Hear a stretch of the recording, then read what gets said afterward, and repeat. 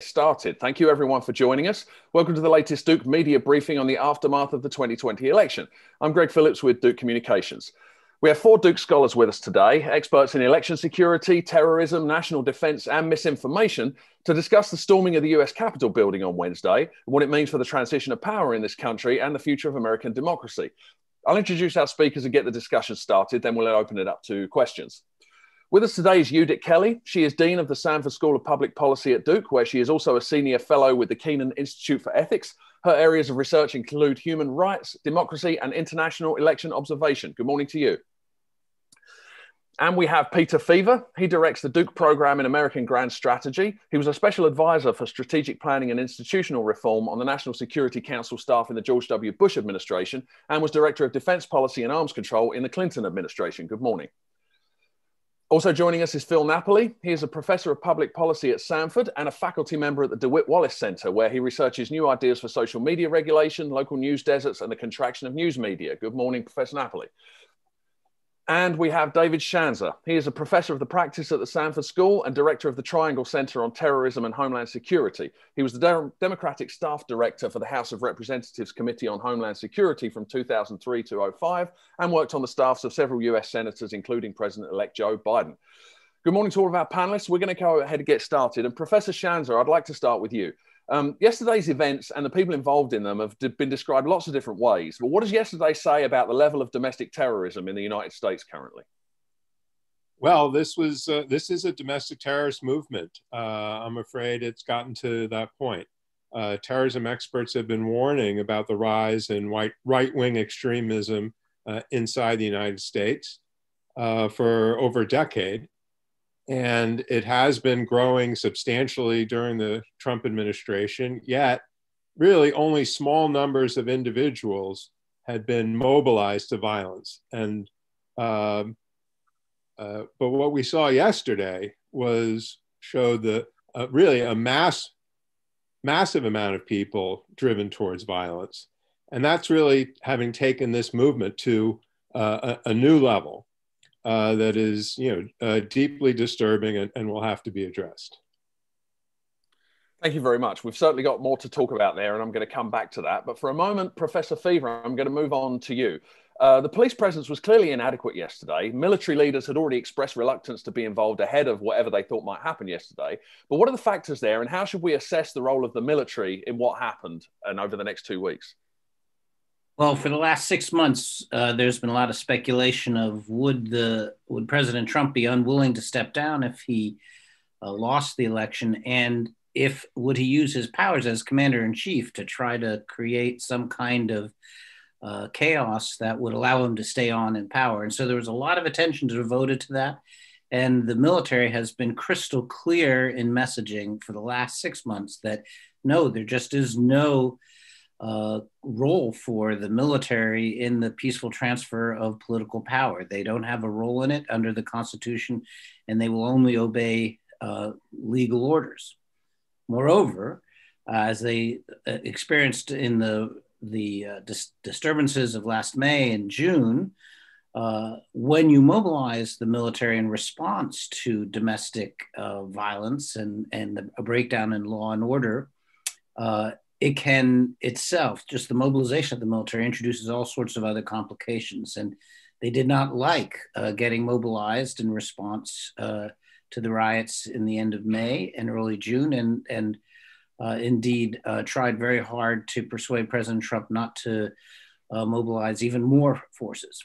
As a consequence, they were leaning very, very far in one direction on the horse to avoid falling in over where they did in May and June, and they may have been a little bit too slow to respond when the threat that emerged was something very different. It was not a threat of violence that the president was seizing on to mobilize the military to do something else. This was violence that the president himself was inciting, conducted by his own supporters, and that was putting at risk the members of Congress and the constitutional process that was taking place that day.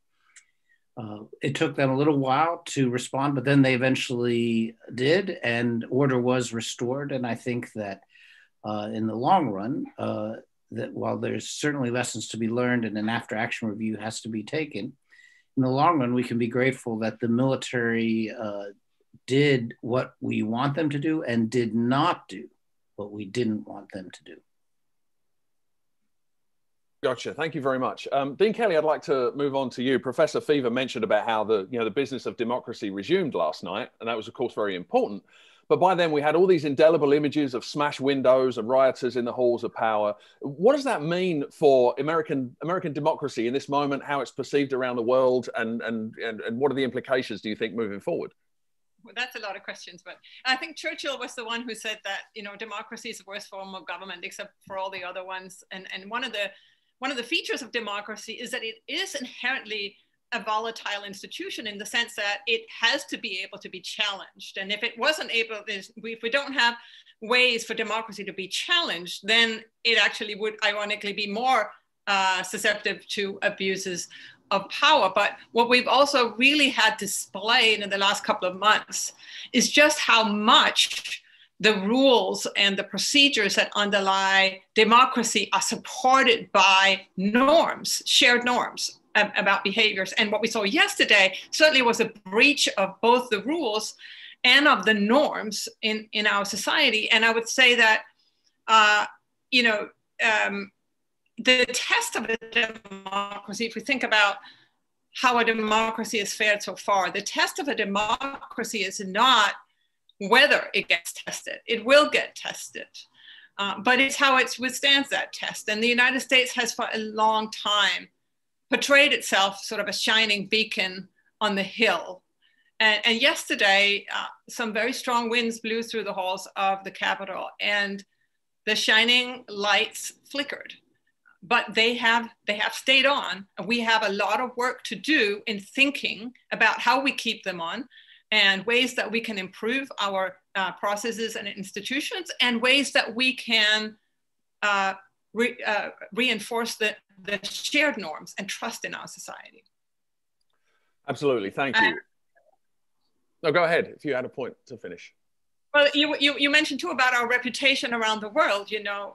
For decades we have been admonishing governments around the world about how to run a true democracy, and it's really something to see some of those very governments laughing at us now, and it really points out to the value of us understanding our history, our public policies, and that we have work to do right here in America.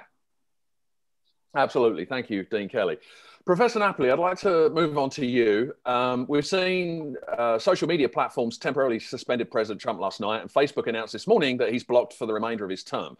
I mean, we all know that social media and partisan websites masquerading as news outlets have spread misinformation that's fueled what we're seeing now. Do you think that the events of yesterday and how some platforms have already reacted means society might actually start seriously addressing the misinformation? Or is it naive to think there won't be a doubling down once President Biden takes office? I hate to reveal myself as more pessimistic, but there's as many successes for those who are disseminating disinformation being exhibited in what's happened in just the past couple of days as there might be impediments when we think about the kinds of things that Facebook is doing now, that Twitter is doing. These platforms, there's nothing that changes in terms of how these platforms operate at a scale that makes even their most aggressive efforts, far from fully effective. So that's a reality. The other reality is, and we were seeing this play it out over the past few days, is it's far more than just a social media problem. It's a problem with our actual elected officials being direct disseminators of disinformation, and our traditional media outlets, our cable news outlets, our Fox Newses, for example, amplifying blatant disinformation. So it's a very complex ecosystem, and the tools we have to deal with it vary by technology, and that's just the way our regulatory apparatus has been set up. But I would certainly like to think that this is a moment that finally catalyzes a much more robust conversation about both regulatory and self-regulatory efforts to police disinformation on all of our various media platforms. Absolutely. Thank you. And thanks to all of our panelists for those opening comments. We're going to open it up to questions now. If you have a question, you can type it into the Q&A window, or you can raise your hand in Zoom and we can unmute you so you can ask your question directly. If you're joining by phone, you can unmute yourself, or you can raise your hand by pressing *9.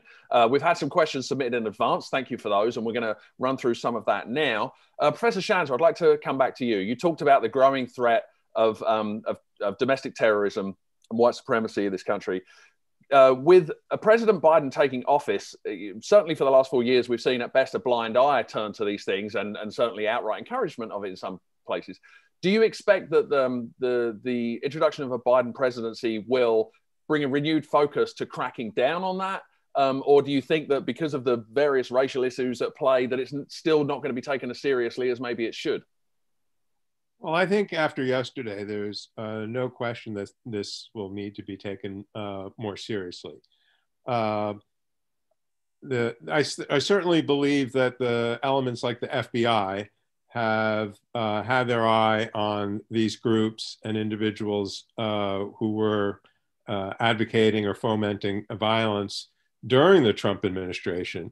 But a new administration can bring more resources, focus, and direction from the White House to identifying this as a serious national problem. And I don't think you can have witnessed what happened yesterday and not come to the conclusion that large-scale people armed and willing to engage in large-scale violence and the protests that many of which turned violent and are still happening in state capitals, combined with the attempted kidnapping of the governor of Michigan, armed incursions into state capitals regarding opposition to the pandemic.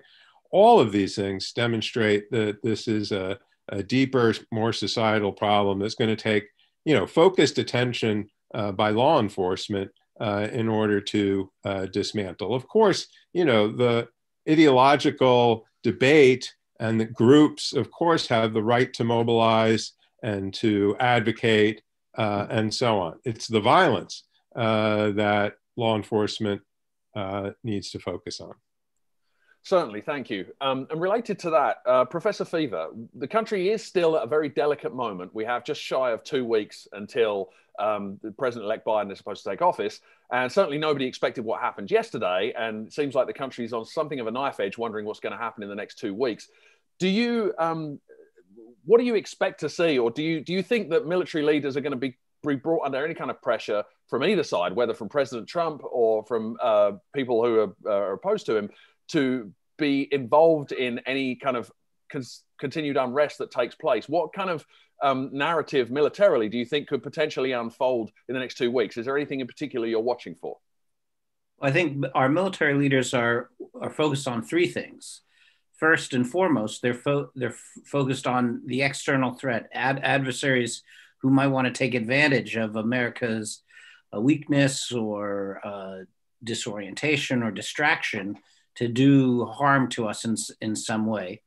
And the military is primarily outwardly focused and with a deterrent posture to deter adversaries from doing that. And they are going to be very much focused on that over the next 2 weeks. A couple of days ago was the anniversary of the strike on Soleimani a year ago. The Quds Force leader from Iran and many, many people thought there was a risk of Iran retaliating sometime around that anniversary. That risk is still out there. And there's many other things in that domain that could go wrong. The military is focused on that. Secondly, they're focused on the transition because all of the things that they worry about will still be concerns on the 21st of January. And the Department of Defense and the intelligence community and the rest of and the State Department, the national security apparatus, is preparing to serve a new president. But that preparation has been hobbled by the very unusual transition we've had, and also by decisions by the Trump administration to delay and to frustrate the transition. And this has made the work of the national security establishment that much harder. So they're very focused on those kinds of questions to get ready for a handoff. And then thirdly, it's the kind of thing that happened yesterday. Will there be follow-on actions? There was some flurry of protests in other state capitals. If you look at the chatter, you can see Proud Boys and the other kinds of groups that David Shanzer was referencing, that they're saying things and bragging about what they may or may not do. If what they do overwhelms local law enforcement, then there might be a role for the National Guard there as well.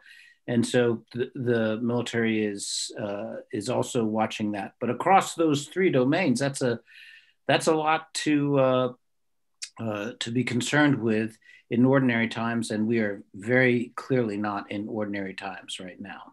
Right. Could I ask let me just say, perhaps the most concerning aspect from the military point of view is that the commander-in-chief himself seems to be AWOL. If you look at any one of those issues, the commander-in-chief could set the tone, right? If it's foreign adversary oriented, a capable and watchful commander-in-chief would help set the tone. If it's preparing for transition, the commander-in-chief sets the tone. The most successful transition we've had in 2008 was led by the outgoing Bush administration, when the president on down focused on helping then incoming President Obama as best they could. The president sets the tone. And of course, in terms of the domestic unrest, the president is setting the tone, but he's setting a bad tone. And so from the military point of view, the commander-in-chief is AWOL, and that is troubling. Sure. Greg, Professor Shanzer, you had something? Yeah, please do. I want to ask Peter a quick question on this point. Yesterday, it appears from the public statements that it was the vice president who was involved in the decision to mobilize the DC National Guard. And I'm wondering if you saw that as a potential breach in the chain of command. I'm not aware of the vice president having any formal authorities in that regard. Right. The vice president is not in the chain of command, at least not while the president is active and, as compos mentis is not, provisions of Amendment 25 haven't been implemented. But the Secretary of Defense is in the chain of command. And I've been trying to find out, we should ask Charlie Dunlap, our colleague from the law school, but I've been trying to nail down just how much delegated authority does the Secretary of Defense have to mobilize National Guard units as was done yesterday.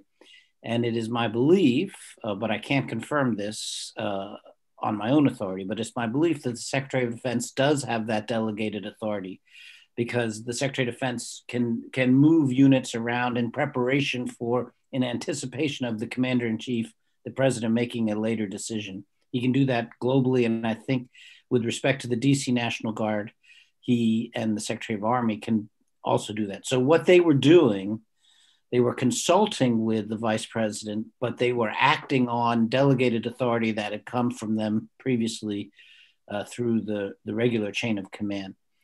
But you're right, at the optics level, it does suggest that at least some of the president's national security team was deciding they had to act while he was not acting, while President Trump was choosing not to intervene. And in the days to come, we're going to get very detailed TikToks of what happened when, who talked to when, and that will be certainly one of the aspects that I'll be looking very closely to understand. Thank you both for that. Dean Kelley, I'd like to move on to you. You mentioned the shining light, and we had a question related to this, and particularly how the US has been perceived in Latin America. And we had a reporter ask, what can the Biden administration do to recover any credibility that's lost yesterday? And I'm thinking that feeds into what you were talking about with norms and the norms that support our volatile democracy. Is there anything that can be done, do you think?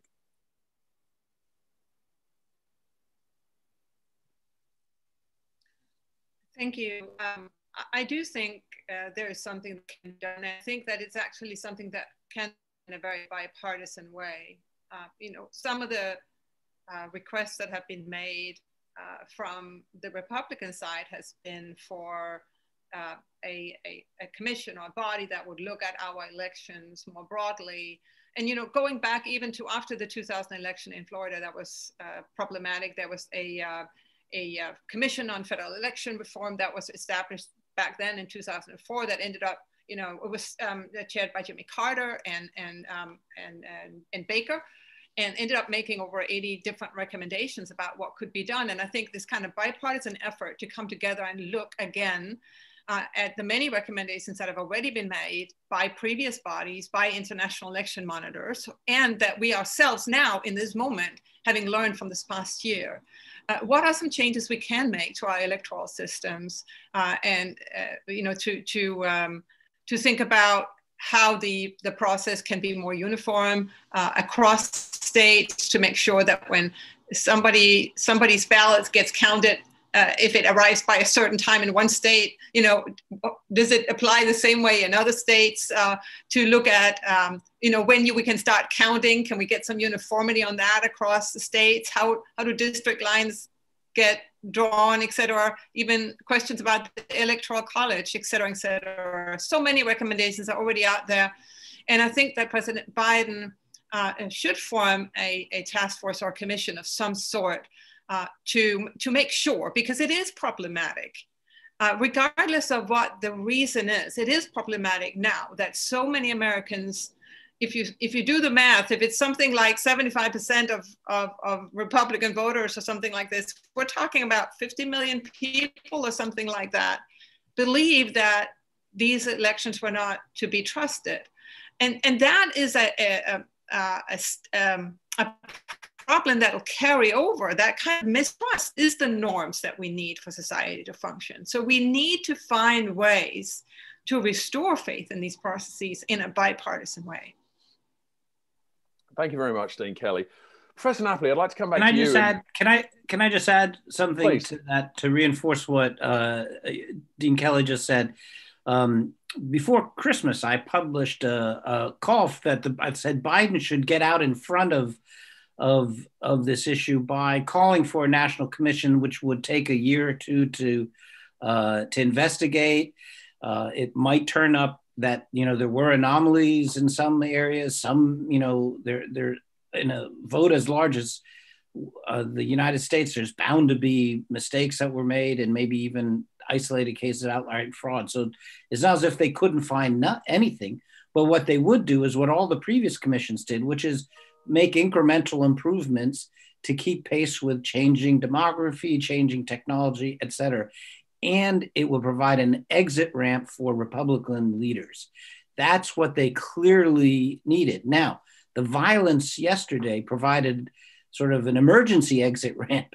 And you saw a number of Republicans who up until yesterday had been, sort of quietly abetting Trump, but then come out publicly and say enough is enough. I'm thinking of Senator Graham, Lindsey Graham, most prominently yesterday. But I think with something like that commission earlier, you would have seen more people leaving earlier, more Republican leaders leaving earlier, and that would have created a brighter division between the really extreme wing that was sticking with Trump and going to go down with the ship, and the Republicans who are saying, okay, we now have to get ready to work under a Biden administration, and we'll look to improve how best we can. It was a missed opportunity, but it's now, I'd say, even more important.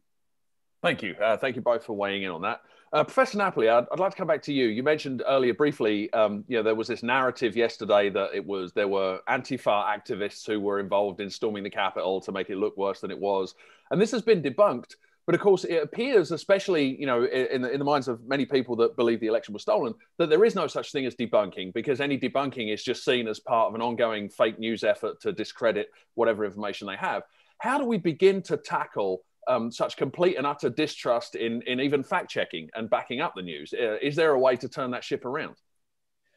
Well, that's a great question, and that's a tough question. And I think the important thing as we approach it is to recognize that we have to begin with the actual news consumers. It's easy to frame this as a Facebook problem or a YouTube problem, but the reality is the average person doing even just the minimal amount of work can pretty much determine for themselves what is legitimate and what is illegitimate. And so the reality is for most of these folks who we make the mistake of just sort of labeling them helpless victims of disinformation, there are deeper problems with them as citizens, as news consumers, et cetera, that need to be addressed. And so it really, it's almost a generational strategy we need to take. We need to recognize that what we need to do is make sure the next generation of citizens, the next generation of voters has a set of skill sets,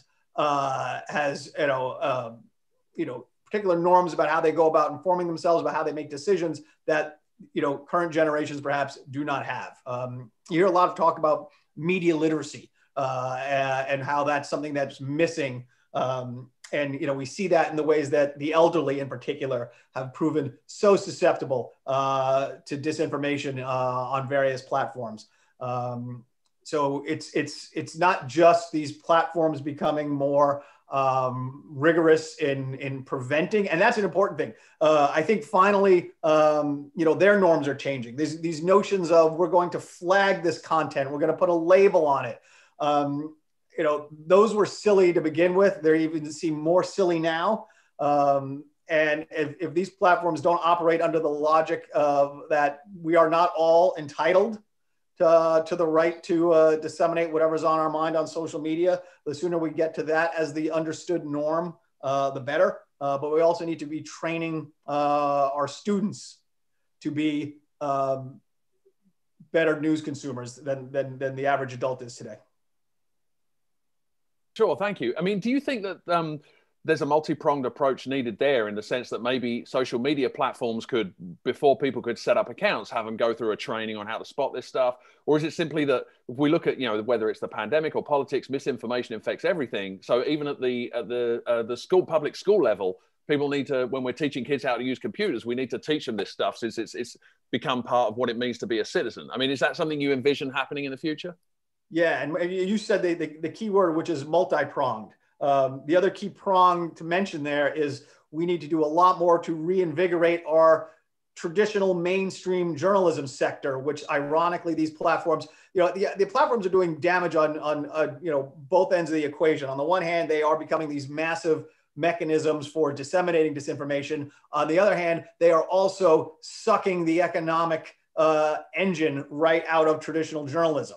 And so there's less of the kind of journalism we need to operate and combat the kind of journalism we don't need.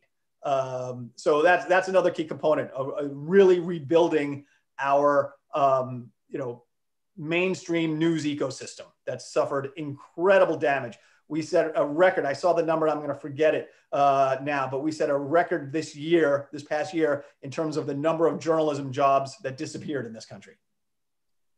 Ultimately, Greg, I think one of the things we need to do, and I think Mitt Romney is really the one who hit on it directly yesterday, is that our national leaders need to tell the truth, and that there needs to be a accountability, some way of having political accountability against those who disseminate falsehoods.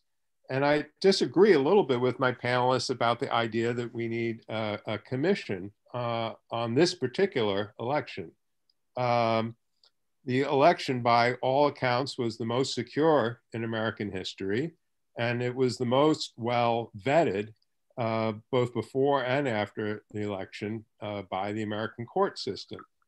And so what we need is our national leaders to tell the truth. We need to end what's been a 4 to 5 year period of massive lying from the executive branch, from the president, and then we need to have a culture in the country that punishes the intentional telling of falsehoods. Now, is that going to stop misinformation from spreading on the platforms, as Phil noted? No.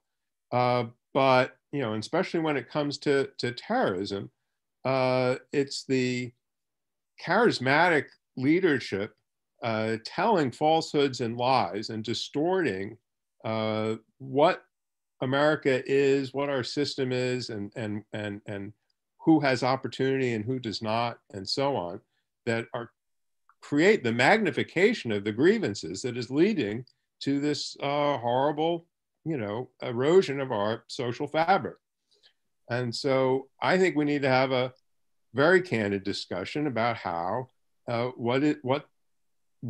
to re-inculcate truth-telling into our political ecosystem.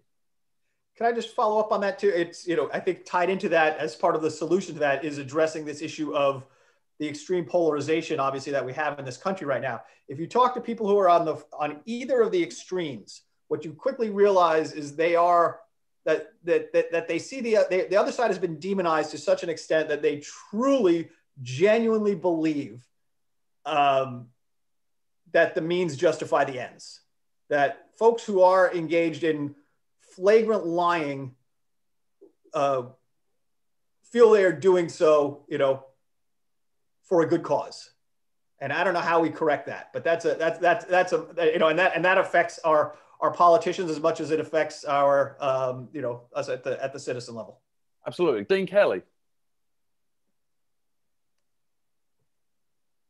I was just going to add that on the commission, I was not actually necessarily suggesting that it should be an investigation into this particular election, but rather that it should be a general perspective on how we run our elections.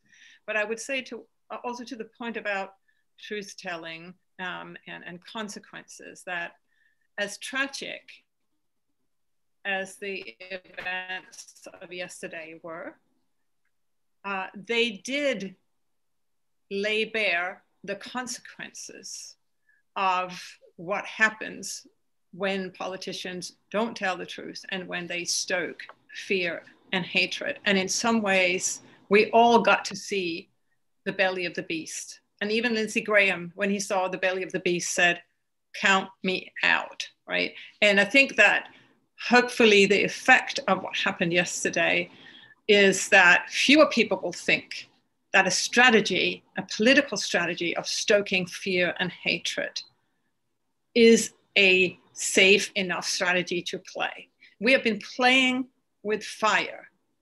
And if we play with fire and the house doesn't catch on fire, the practice of playing with fire will spread. Yesterday, the house caught fire. Hopefully we will learn the lessons from that. Well, Dean Kelley, based on your experience of monitoring elections in other what used to be considered less mature democracies, when you look at other countries, does that give you additional hope that this kind of inflection point that the US has reached, that there are people who have maybe been egging it on who will now step back from the brink, whether it's elected leaders or people in the ballot box? I mean, do these kind of incidents, do they have a history in other countries of maybe kind of prompting countries to actually strengthen their systems rather than like falling into the abyss? A parallel does not come to mind for me, because what we've seen in the United States has been so inverse of what we normally see. Normally you have an incumbent who is setting up an election to cheat and refuses to step down after claiming that the election was indeed free and fair.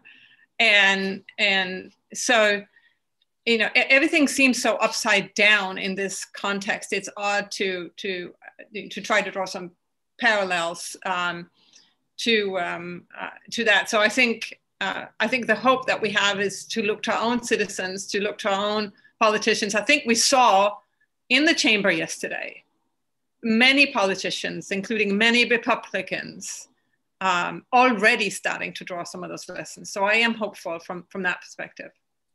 Well, I certainly think we all need some hope right now. Professor Feaver, I'd like to come back to you. There is a large elephant in the room of this briefing that several people have asked about, and that is the likelihood that the 25th Amendment could be invoked between now and when Trump is scheduled to leave office. Could you tell us, and I certainly want to get everybody else's perspective on this if you'd like to weigh in, first of all, what that would actually involve in order for that to take place, and then whether you think that it's likely or how it could unfold? Right. So the 25th Amendment deals with the succession, what to do with an incapacitated or vacancy in the the president or the vice presidency. And so some of it is just sort of ordinary fixes that if the vice president leaves, then the president can appoint the successor, as when Spiro Agnew left and Nixon appointed Ford. So they didn't have to wait to another election before you got a vice president. There's also provisions for if the president's going to, is medically incapacitated or going to undergo a medical procedure and, go under general anesthesia or something like that, then you need an acting president for the time period when he or she, eventually she is out of commission, as it were. President Bush did that, and a number of presidents have had to have that portion enacted in order to make sure that we always have a functioning president in the job. The controversial part is when the president doesn't want to hand over powers, can other people make him hand over powers? And the 25th Amendment provides two ways of doing that. One is if the majority of the cabinet with the vice president in agreement conclude that the president is not capable of doing the job, and it's a little bit vague as to what are the criteria for them determining that. But if they do determine that, then the 25th Amendment comes into force. Or if Congress creates some sort of body to investigate and they, along with the vice president, do it. It's technically possible. It's never been done. And with only 2 weeks to go, it's unlikely that it would happen. But I will note that while just a few minutes ago, I believe, or an hour ago or something, Senator Schumer, the now leader of the Senate, majority leader of the Senate, called for it to be enacted. And so technically it's possible. And of course, we've never had a day like yesterday, certainly not since the 25th Amendment. And the reporting out of the White House suggests that President Trump is very, very disturbed by all that's going on, and could be said to be in a fashion where he's incapable of performing his job. And so you could imagine, and that's why there's so much speculation about it, you could imagine it being contemplated. We know from reports that lower level people, not necessarily cabinet level, who would have the power, but their staffs have been discussing it. But with just 2 weeks to go, it's unlikely that it would happen. But of course, if we were meeting 48 hours ago, we would have said yesterday was unlikely to happen too. So we're in a time when unlikely things have been happening. We certainly are. And on that topic, Professor Shanzer, I'd like to come back to you. You study domestic terrorism here in the US a lot. And to ask you to gaze at the crystal ball for a moment, I mean, do you expect that over the next 2 weeks, the remaining days of the Trump presidency, that it's possible people will be emboldened by what happened yesterday, or just see that as what they needed to do? I mean, do you expect that could be a touch paper that makes the situation worse, or have we just reached a peak, and do you expect things to quieten down? And I realize that's asking you to predict a lot. Yeah, let me first just talk about the 25th Amendment issue.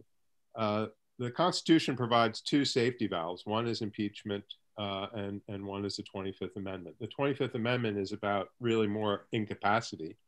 Impeachment is about essentially a corruption and the failure to and a corruption that is a threat to the country by the president, and a check on his ultimate power.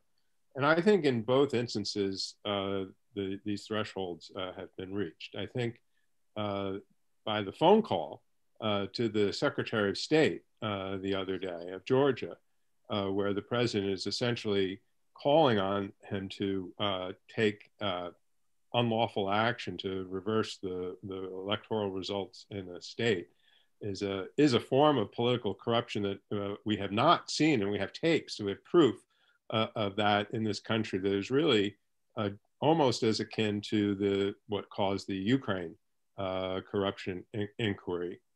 But But the incapacity question is even more important. We're talking about an individual who has control with a lot of checks of nuclear weaponry, the ability to order foreign incursions and so on. And in many ways, this would be exactly an appropriate time to take the action, as opposed to in the middle of a president's term where you do so much damage to a president by invoking the 25th against their will, long-lasting political damage. Here, what you have is essentially someone whose power is coming to a close, and official duties are coming to a close. And if indeed he is suffering from mental incapacity that that shows he's unable to fulfill his duties, and I think the whole episode with the National Guard invocation is some strong evidence, or non-invocation, some strong evidence of that. You know, the vice president and the cabinet members actually have a duty to protect the nation that the 25th Amendment provides, to take action, even if it's temporary for a number of days, to protect the nation if they have reached that conclusion. So that's my comment on that. As far as crystal ball, I don't really like to be a prognosticator. When we have these kind of spasms of violence, people do often take a step back. This gathering where people could get stirred up because they're together in one place. I don't think they're going to stay in hotel rooms for 14 days in the nation's capital. There's going to be a huge law enforcement presence for the inauguration. Nothing of the sort is going to be tolerated or allowed in Washington, D.C. At the inauguration or prior to it. So no, I would not expect anything of the scale that we saw yesterday to happen again. But as I said, I think this is now, unfortunately, a movement, and a movement that has a charismatic leader and that can be triggered.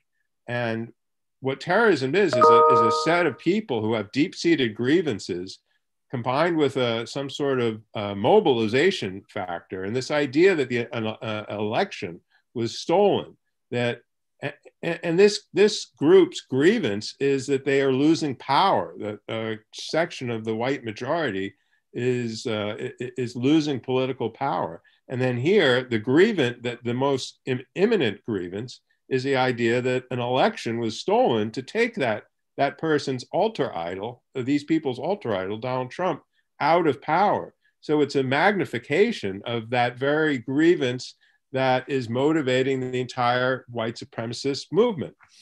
So that is a very, very potent powder keg that will continue to be out there, and then to intersect with what Phil said, can easily be triggered, now with social media through tweets and instructions and videos and the like. So I think we have a continuing deep-seated problem that could arise really again in the future, again at unpredictable times. Sure, thank you. And I have one quick follow-up on that. To what extent do you think that this dangerous movement that exists depends on President Trump, once he's no longer president, continuing to be vocal and to lead it by encouraging these sorts of things? If, for example, if he gets permanently banned from social media, if a mouthpiece is taken away, or if by some miracle he goes quiet, do you think that would prompt the movement to kind of slowly die out? Does it depend on him, or do you think there's just this momentum, and because of the means people have to stay connected through social media, that regardless of what Trump does from now, it continues to snowball? Does your research give you any sense of that? Well, charismatic leadership is an important part of many, many terrorist movements. So you have the Shining Path in Peru, where once the charismatic leader was removed, Guzman, it dissipated and fell apart. Then, of course, you have Al-Qaeda, which has persisted despite the termination of Osama bin Laden, its charismatic leader. So there's no script, but I think it's very unlikely that the president entirely disappears from the scene. And I think he is a critical element, a motivator, a mobilizer, potentially. So to the extent that he moves away from the scene, he becomes more marginalized, he has less access, that will have an impact. Gotcha, thank you. I'd remind everybody, we've had lots of great questions, and that's great. You've still got an opportunity to submit some if you would like to in the Q&A. I'm going to move on to another question we've had for you, Professor Napoli. One of the most remarkable things that we saw yesterday as rioters were inside the halls of power is people were taking selfies, taking pictures. Social media clearly seemed to be like a part of what this event meant to people. So the question we've had there is that all this visual documentation that the people themselves were collecting and presumably posting on Instagram and Facebook, even though this could obviously be used ultimately to charge them with crimes, is that something we're seeing more of? Why is that so important apparently to a movement like this? And apparently people just didn't feel like it was going to come back to bite them and they could do it with impunity. Do you have any take on that? Sure. I think, talking about terrorism the way David just was, I mean, I don't think we should expect sort of rationality from these folks any more than you expect a suicide bomber to think through the consequences of their actions. That being said, though, I think it's also the case that a lot of those folks felt like they weren't committing, a crime. They truly, some of them truly believed that they were taking action against an unjust election. But B, I think that nothing has been clearer over the past 4 years than a sense that fairly egregious actions haven't had consequences. And that was really borne out yesterday when we watched so many of them just stroll right on out of the Capitol. And I think even when all is said and done, I doubt we'll be anything close to satisfied with whether the number of people get prosecuted that should get prosecuted. And so unfortunately, that's going to really fuel the fire going forward. I think that there were not the kind of consequences, probably won't be the kind of consequences. I hope I turn out to be wrong on this, that there should be for actions of this magnitude. Yeah, I appreciate you bringing that up, and I would let the reporters on the call know that we will be sending out some information with quotes from some of our faculty on the apparent treatment of these protesters versus what we saw with some of the Black Lives Matter protesters earlier this year, and we have sources that can talk about that too. And you can email us at news at dukenews@duke.edu if you want to be included on the list for that. We'll be wrapping up here shortly, but one of the things that, and we've touched on this in some regards already, but Professor Feaver, I want to come back to you first on it. It seems like, that for at least segments of the country that respect the rule of law and democracy and free and fair elections, that there was some kind of sigh of relief, perhaps, when President Biden won the election. And of course, we've had an awful lot of disruption since then.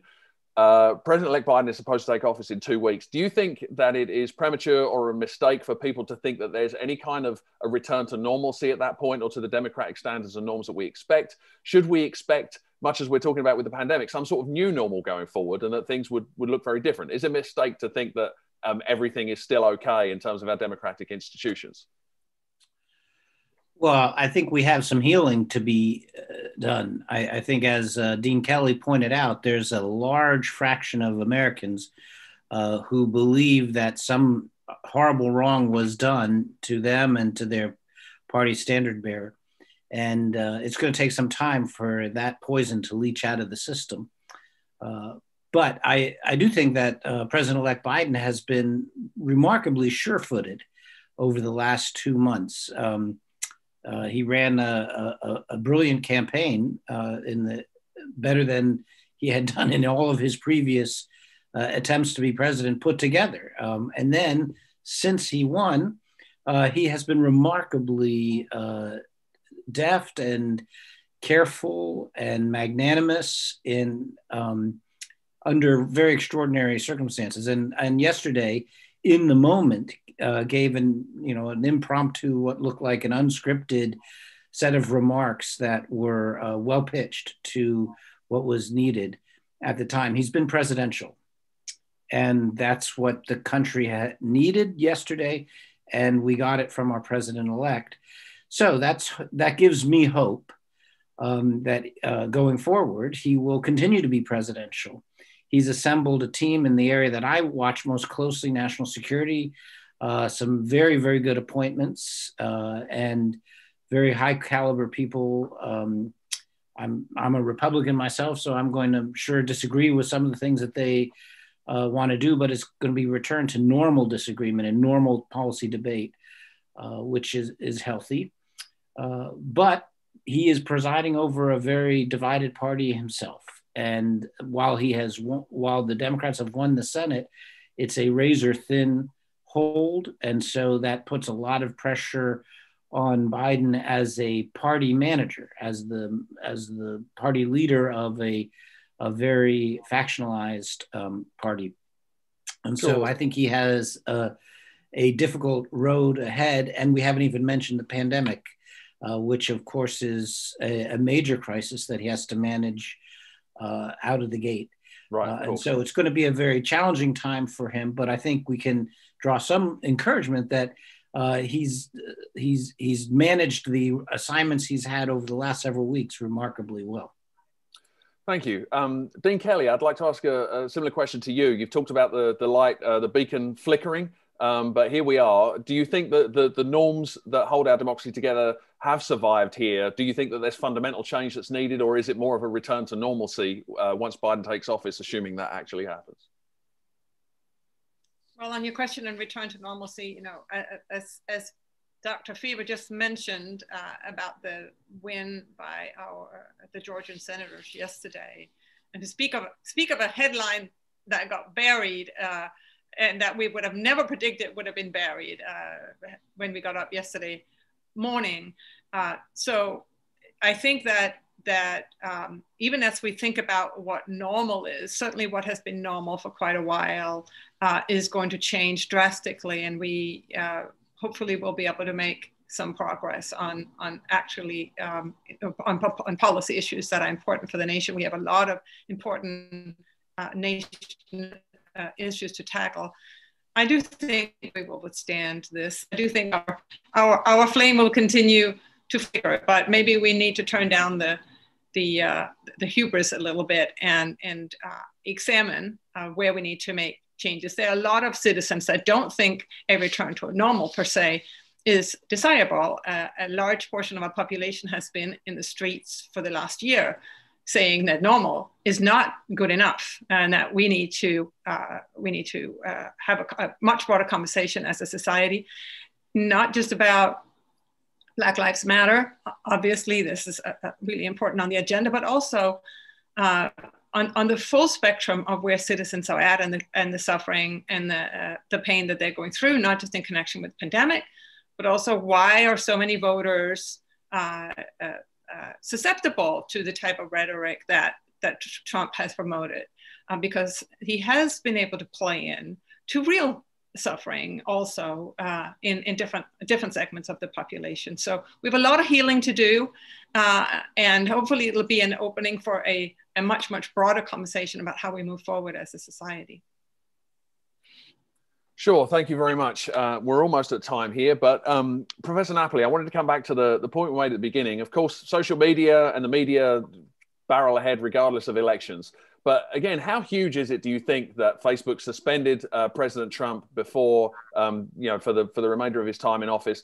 Do you think that signals a fundamental change in the way that social media and then perhaps even partisan media outlets are going to act from now on, or is it just more of this business as usual that we've seen? Yeah, I wouldn't treat that response as indicative of, I wouldn't want to lump all of our social media or news media together in any way, shape, or form in terms of anticipating what's going to happen going forward. President Trump can get banned from Twitter and Facebook and YouTube, and he can have free reign then on Parler. Legitimate news outlets can, cut away from news conferences and speeches and rallies when he starts to spew disinformation, but that doesn't mean that OAN and Newsmax and Fox won't just continue to give him a platform. I mean, the reality is he'll probably end up with his own show or his own network after the election. So we have a massive systemic problem. I mean, certainly what Facebook has done is helpful.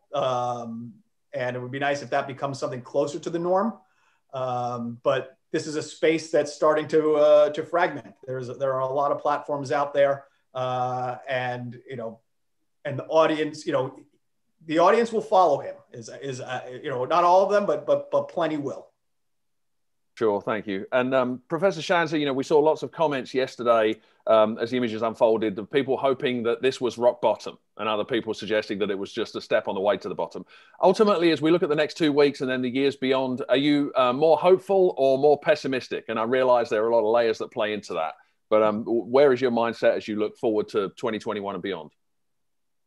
Well, I'm certainly looking forward to the president-elect becoming the president, because he's my personal experience is that he is truly a decent, warm, caring person. And I think we need a little more love in our social discourse. And I think that it is the moment that he was designed to take this office. And I think he will bring that tone to the most important office, I still think, in the world, and that matters. Those things matter. We've just had so much hate and divisiveness and sniping and just bad character coming from the office of the president, and Biden ran. His whole premise of his campaign was a return to both normalcy, as you've mentioned, but also to decency.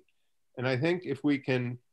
And recovering from this pandemic requires that as well. And everybody who's lived through it understands that.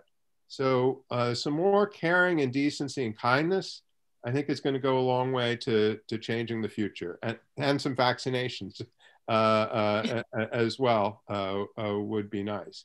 And, if we can speed the vaccination program, we can stop this horrible pandemic. We can return to some normal life, and we can then hopefully revitalize our economy. Boy, that's a if that can happen in a year, that's a great thing for the country to build on and move from there. So absolutely. Let's end this on an optimistic note, if possible. Yeah, absolutely. I can't think of a better place to leave it than love, kindness, decency, and vaccinations. That's what we can take from this. So we'll leave it there. Thank you, everyone, for joining us. Thank you to our panelists, Judith Kelley, Peter Feaver, Phil Napoli, and David Shanzer for sharing your perspectives. We are holding regular briefings on the transition of power, the pandemic, and whatever else comes up in this crazy year so far. If you'd like to be on the list for future briefings, please email dukenews@duke.edu to let us know. In the meantime, please stay well, wear a mask, and get vaccinated when it's your turn. Take care, everyone.